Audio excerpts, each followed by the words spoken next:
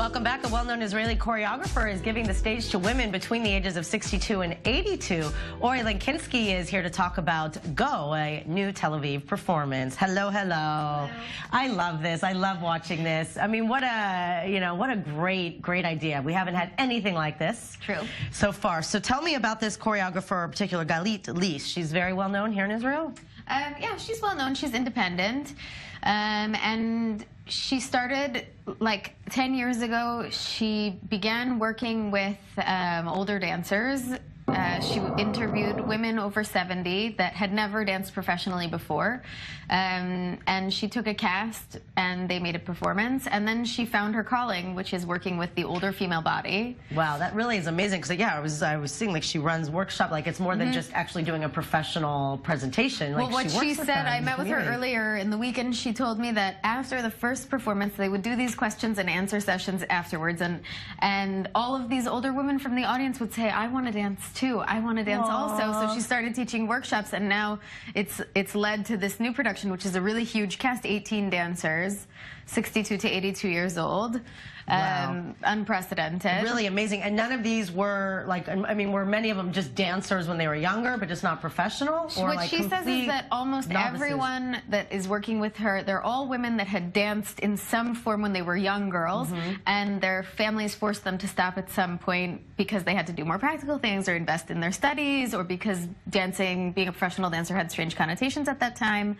And so all of these women are sort of rediscovering, rediscovering the dream. Their inner child. All right, let's take a look at a clip. It's not from Go. It's a different one, right? Okay, but the same concept.